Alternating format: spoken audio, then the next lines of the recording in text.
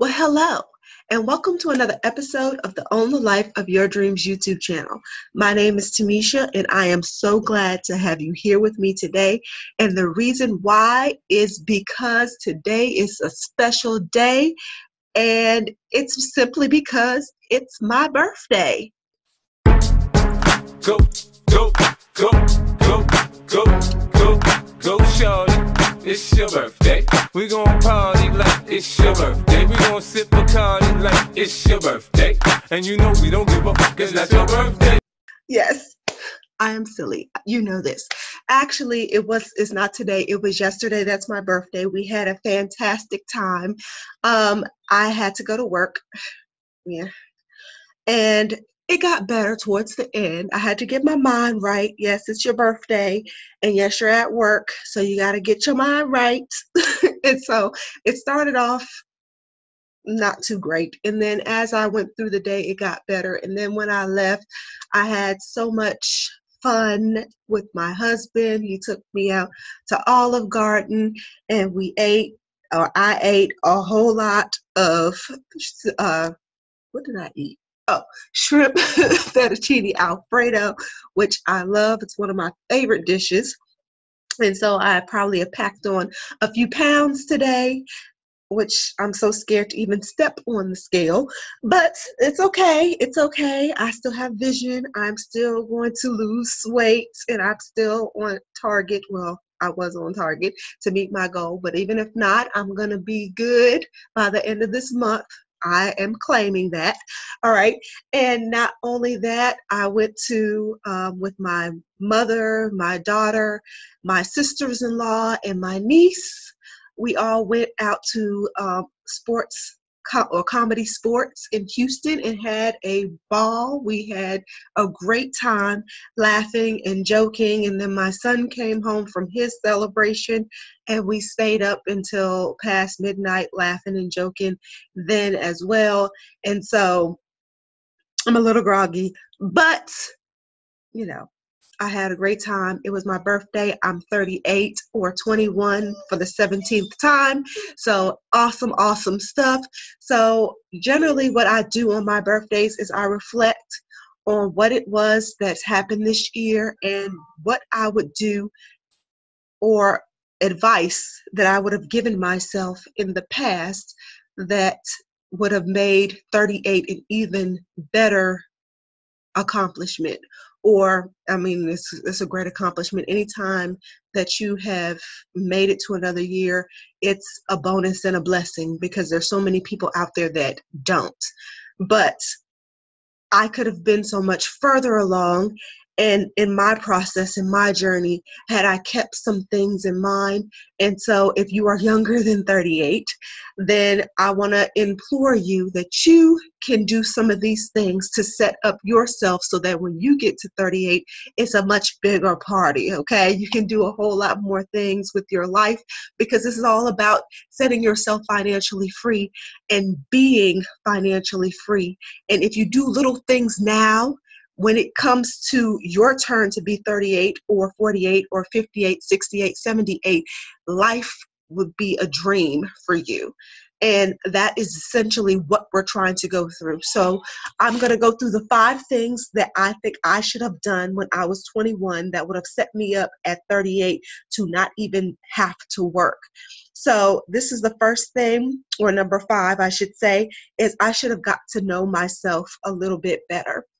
When you're sitting there in your parents' house, you know, you basically take in the information that they give you and you make that your reality because, you know, if you have parents like mine, that is your reality. You can't buck or shirk the system unless you want to get, you know, slapped. So, you know, you just basically go with the flow.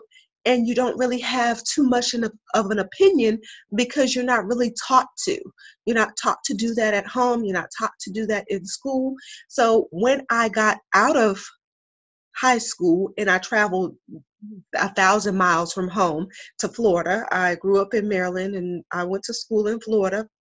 Damn you. Hey. I had to learn how to become an adult. And I think that is so important as young people that you do get away from your family, because it teaches you how to be an adult. Teaches you number one, can you stand on your own? And it gives you an idea of what is your opinion on things. You know, do you really like to wash your clothes in Tide? Would you rather wash it in Gain or some other product? And you won't know that until you experience it yourself. And if you're stuck under your parents, you will never learn that information. So though I did get away, there's still things about myself that I didn't know, that I was not confident in. I could not stand on my own opinion. I always felt bad if I, kind of differed from the majority. And so I kind of just went with the flow. And I wish at that point in college, and when I got out of college and then got married and then had kids really soon afterwards, I never really got a chance to say, okay, is this what I want for my life? And am I happy with the choices that I've made? And should I do better or do different ones at this point? And so I think it's so important to get to know who you are and what you stand for. And granted, you're not going to know all of that at age 18, 19, 21, 22. It's taken me years to figure that out. But the fact of the matter is, if I had concentrated on doing those things, at least at some points of the day, not all day, oh my God, what am I going to do with my life all day? But if I had at least taken some time to figure out who I was and what I was about in the beginning when I was younger, it wouldn't have taken me as long to get to what I really want to do now. And though I'm glad that I'm there now, it was a very long and strenuous and arduous process that I did not have to go through. So if you're out there listening to me, especially if you're single at this point, do not rush into relationships. Get to know yourself, who you are, who you stand for, and know the God that you serve.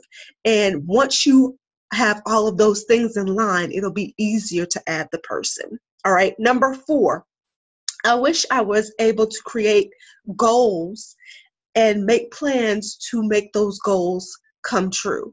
And generally, you make excuses. Well, I don't have money. I don't have support. I don't have all of these, this, that, and the other.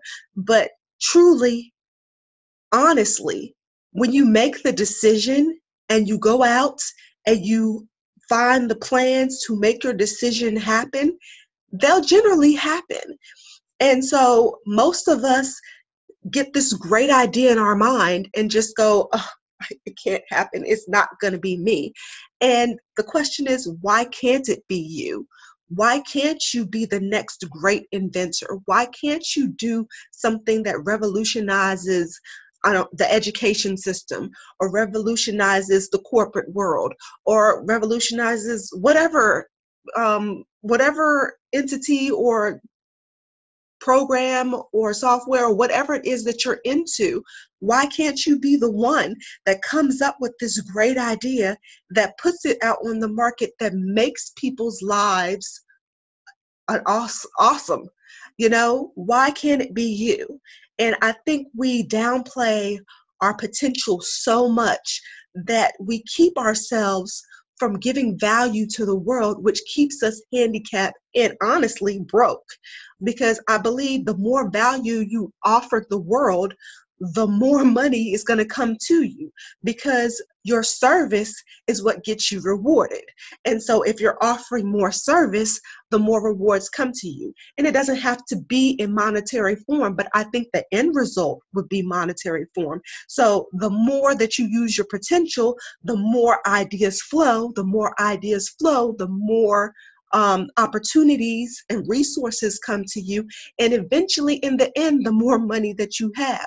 But many of us cut off our source and supply of ideas and opportunities because we shut down the very idea that can take us out from this point A to a more prosperous point B.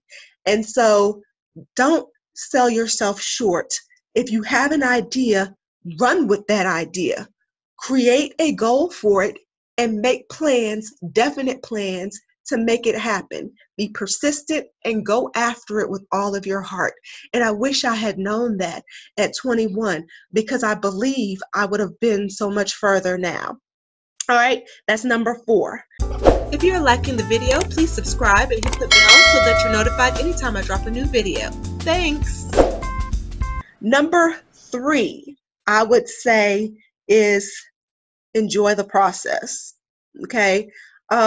Because there are going to be bumps in the road, there are going to be obstacles, and I believe at some points in my life, especially I think about 24, 25, when I was popping out babies like real quickly, I had gotten into a state of depression because I felt like my life was out of control, and it was out of my control. You know, God knew what he was doing, but I couldn't control everything that was happening to me, and it felt like all my circumstances and situations were against me.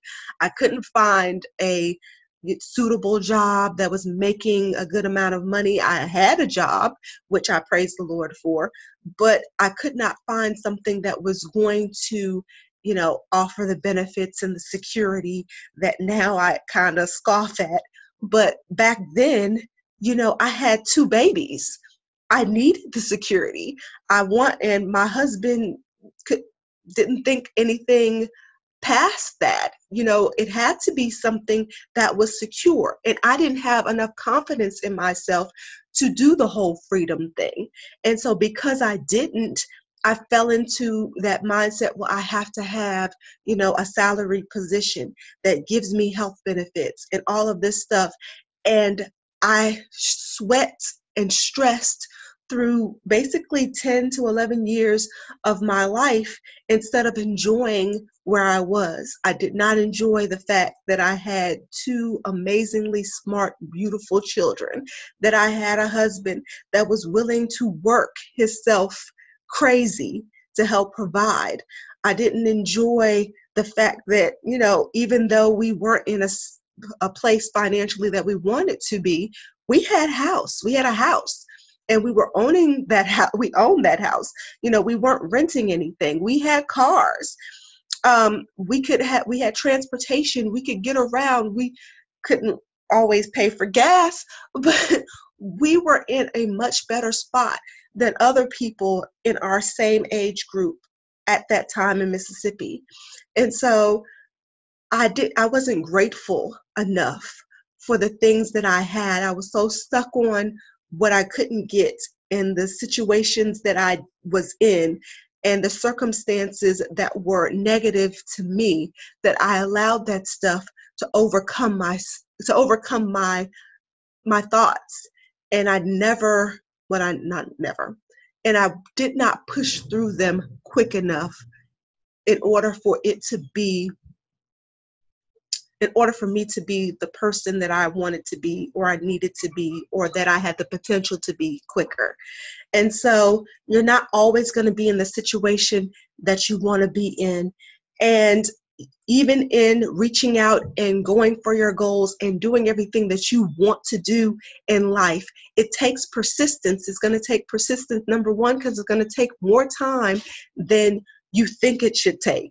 And it's going to take more money, probably, than what you think it's going to take. And it's going to take more stick to it. And there's going to be things in your way, people, situations, circumstances, obstacles that you think that should not be there, but it's all in pressing you into being the diamond that you're supposed to be. We all come into this world as coal, but it takes pressure to create the diamond. And so many of us shirk the pressure stage and shirk the stage where we have to give and pay our dues and do what it is that we need to do in order to get our goals, because we think it should be easier. We think it should come quicker. We are not willing to sow enough to reap the harvest that we want to get. And so for so many of us, we never get where we want to be. We never reach the potentials that we should get because we're not willing to enjoy the process. We're not willing to go through what we need to go through in order to get the reward at the end. And that brings me to my number 2. I think I'm on number 2. Yeah. It brings me to my number 2 goal and number 2 wish that I had done sooner, and that is to learn to let go and to let God, because there are certain things that you're just not going to be able to control. And at that time, instead of taking all of that on and stressing on the fact that, oh my God, I don't have enough money to buy diapers this week for my 2 little ones, just like, okay, God, you know I need diapers for my 2 little ones. I can't get it for myself. You're going to have to step in the gap and make it happen. And I believe that my faith was grounded at this stage because I had to believe for things that I could not do myself. And I had to learn to let go and let God. And though I had to let God, that does not mean that I let go. And most of us will be like, oh my God, I can't do all of this thing, stressing and worrying, but that's not going to bring anything into your life. The only way that you can please God is through faith. And without it, you can't please him. And so it is our unbelief that keeps us, that stops that energy, a force of ideas and blessings that are coming your way. So I had to learn that, okay, I don't know, whatever, you're going to have to do it. And even when the husband came at me, he was like, well, how are we going to make this happen? I don't know. You're going to have to ask him. And he didn't like that answer. And so we've had many, many intense times of fellowship because of it. But the fact of the matter is, I had to learn to let go because I would have been in the nut house if I didn't. And so if you are in this time of testing, trials, you are in a valley state where you feel like everything is coming against you and there's nothing you can do to help pull yourself out of this situation. You let go, you look at your goals, and you believe that it's going to happen despite the circumstances, despite the situations that you may be in, despite what the bank account says. All of that stuff is temporary. It is. I know when you're in it, it looks like it's going to be a forever thing, but believe me, it is a temporary state of being, and it will not last forever. So just believe that, stand on that, have faith in that, and see your goal and press through till you see your breakthrough. All right. And the last thing I wish I would have done when I had some money, I wish I would have saved and I wish I would have invested, because there are many things that I had, there are many times where I did have money and I was making a lot of money. Matter of fact, there was like almost a year where I was balling in Mississippi. I had money galore. Now, I can't tell you where any of that money went. Well, partially, that was my first cruise.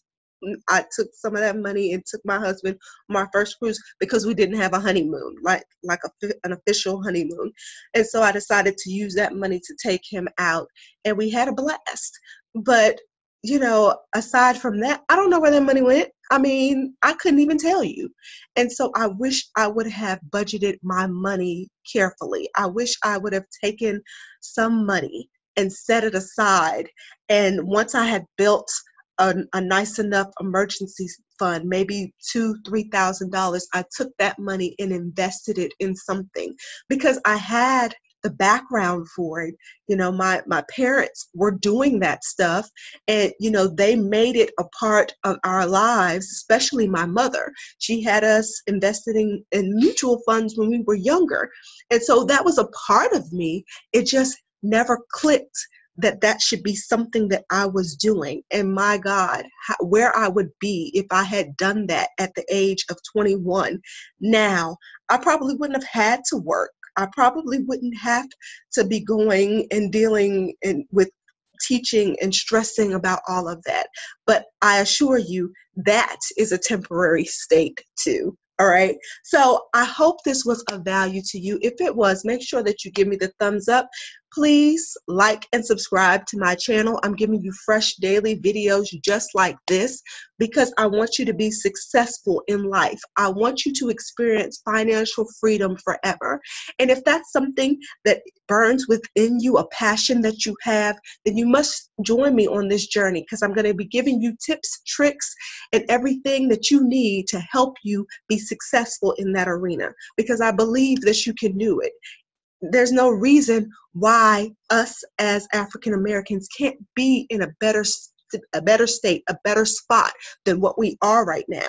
And it's only because of our mindset and our thinking and how we think of money.